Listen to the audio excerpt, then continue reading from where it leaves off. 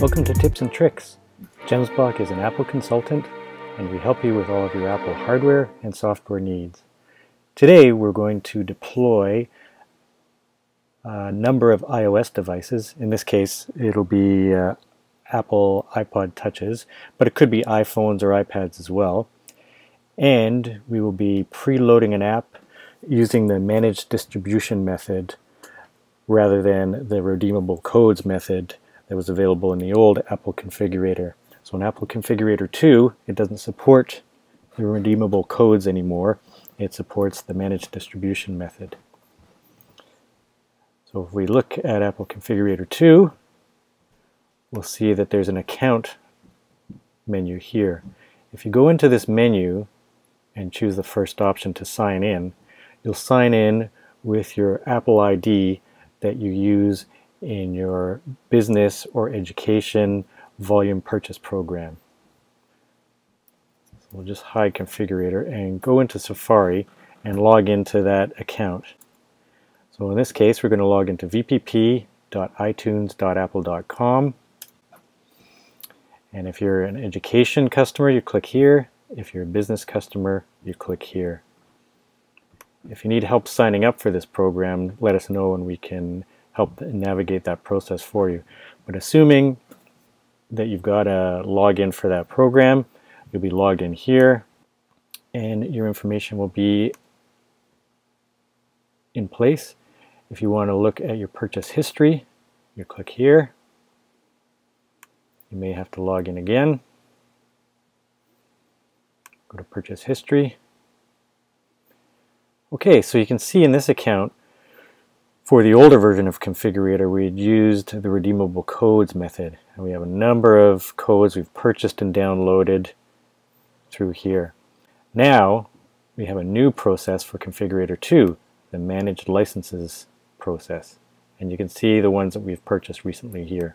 If we want to go and purchase a new one, if it's a repeat purchase, you can click on any one of these. Or you could go to the VPP home and search for an app. So in this case we'll look for one of the apps that we've already purchased, but we'll show you the process here. Click on the app you're looking for. Now with the old configurator you chose this option here, redeemable codes, and you would download a spreadsheet. That spreadsheet would have the codes. You'd import that into Configurator and you could deploy it to your devices. That's no longer supported. We're going to go with managed distribution now.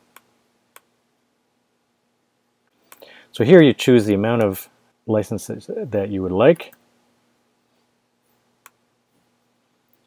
You review your order and you click place order.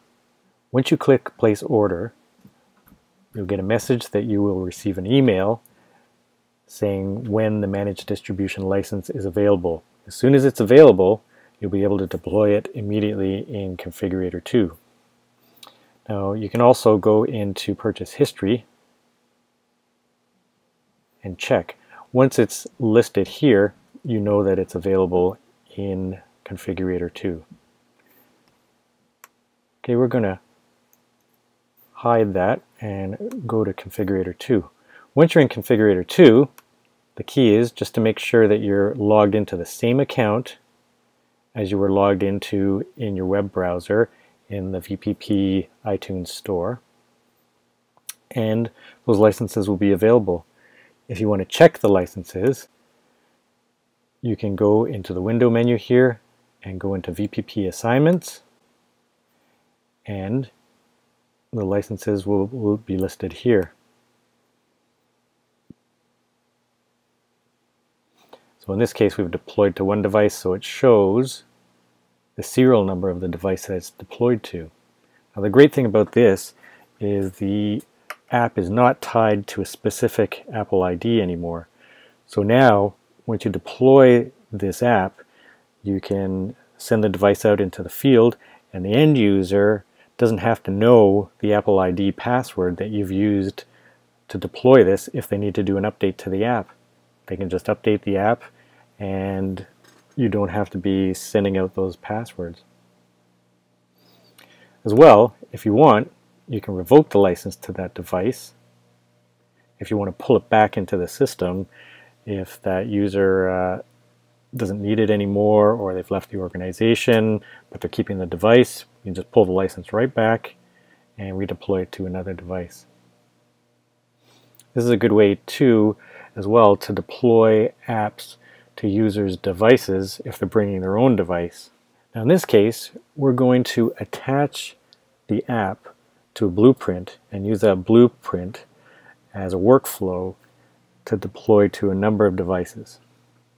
So here we choose Blueprints, Edit Blueprints, and then we look at the blueprint that we're going to use. In this case, it's going to be this one here.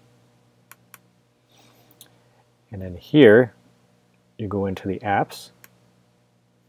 In this case, we've already added it, but let's say you needed to add a new app. Click on the plus button, choose Apps, and then the apps that you've purchased in your VPP program in the web browser, in the VPP iTunes store, will just appear here. You just click on it and click Add. Once you do that, it will be loaded right into that blueprint. You can load multiple apps in there. So for example, if you wanted to add this one in here, it would add that app, and in this case the blueprint then would load both apps onto the iOS device. If you want to get rid of an app, in this case we're just going to load one app onto the devices, you select it and then just choose Delete. I'm going to hit the Delete key on the keyboard and it'll ask you if you want to remove the item. Click Remove, pulls it back out. The licenses are still there, they're still available. In fact, that app we have in a different workflow, but they're all ready to go. So in this case we'll click Done. If we look at the blueprint again for some more details on it, you can see we've added the organization, an MDM server that we're loading it in. We choose whether it's supervised or not, if it can be paired with another Mac out in the field or PC. Skip all the startup steps, give it an automated name, and load wallpaper for lock screen and the home screen. We'll have another series on how to set this up exactly. Click Done. And now we're ready to connect our devices. We have a number of devices here that we've connected through a USB hub. And as soon as we plug them in, then they will appear. We've connected 6 devices through a USB hub.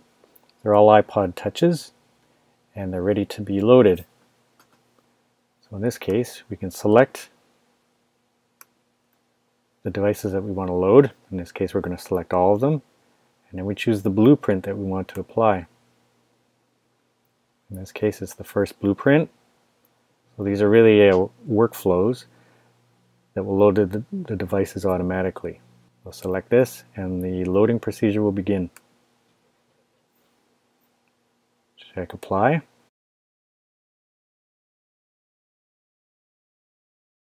The devices have all been loaded. You can see they've all been named. We even get a little bit of a preview as far as the lock screen on here. And if we go back into the VPP assignments, we can now see that this app has been loaded and assigned to all 6 devices. We had 1 device in there previously, now we have 7 total. There's a couple of steps on the device itself to accept the configuration from the organization that Configurator has pushed out to it, but it's really just a couple of taps and then your devices are 100% ready to go. Thank you for watching this demo on how to prepare devices in Apple Configurator 2 using the managed licenses process rather than the redeemable codes process that was in Configurator 1. If you like this video and find it helpful, please give it a thumbs up. If you have any questions or comments or suggestions on other topics that you would like us to cover, please put them in the comments below. And as usual, please like, comment, subscribe, and share.